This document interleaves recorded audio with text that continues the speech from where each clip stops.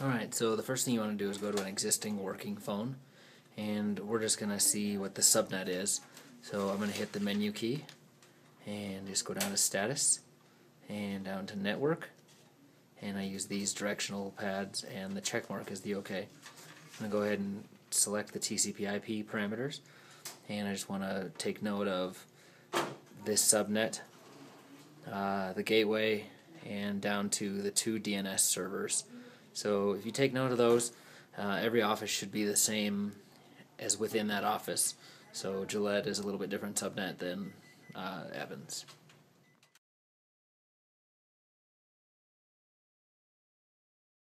And to set up a new phone, what we do is start by unwrapping the contents of one of the Polycom boxes, and go ahead and roll these phones over, placing them face down. And I'm going to start by plugging in some cords here.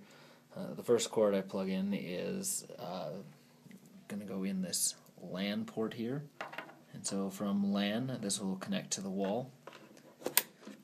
The next one, it's not going in on this current phone, but if this phone is acting as a switch between the data and the voice, you would plug a cord into the phone, or sorry, the PC, and from the PC that's going to go to the user's workstation.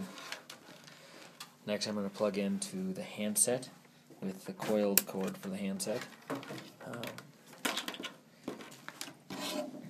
And then it's kind of convenient to move both of these cords to the top.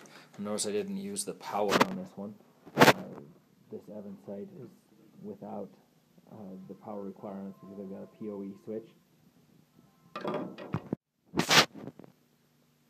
So without a PoE switch, all you need, or with a PoE switch, all you really need to do is run Ethernet cable. That'll run over the power pair.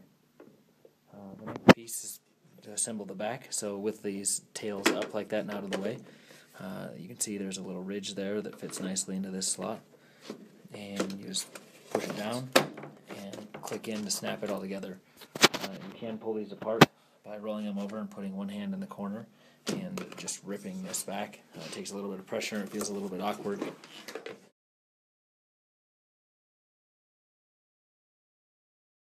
Alright, from here you can plug into a light that's on. So you give it a second, it will flash. Now from here you're going to want to calibrate these phones, so we're going to push the start setup button. The password here is 456. OK. And you're going to want to change the DHCP client from enabled to disabled. Keep a list of these phone IP addresses. If you ever need any help, you can always send a ticket to support@ip5280.com, and they'll be able to run you a list of what's currently accessing the edge mark. That's the router that they use to control the voice quality and traffic shaping. From here, I put in the IP addresses. And this one's 118.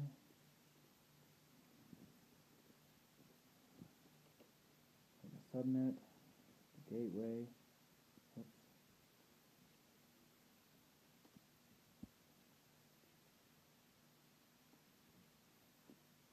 And go down where the DNS servers.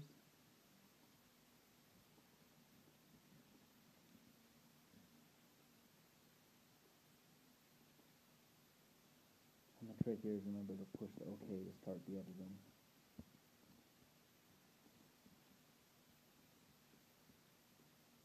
Back here, save with reboot. And I'll save, update, and that takes about 5 to 10 minutes for the phone to come back online.